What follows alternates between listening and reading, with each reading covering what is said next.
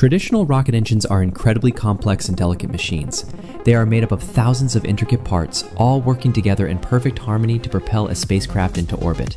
However, even with the most advanced technology and meticulous construction, these engines are still susceptible to failure. And the consequences of a failed engine are not just financial.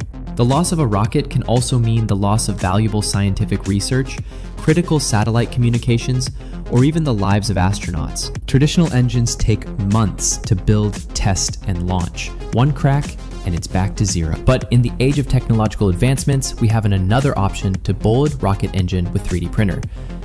We could just print a new one in days, not months. These engines are lighter, cheaper, more precise, and if something fails, we just hit reprint. Now imagine astronauts printing engines on Mars. No supply chain, no factories, just code and Martian dust. Rocket failures may break us, but now we rebuild faster than ever. The future isn't waiting.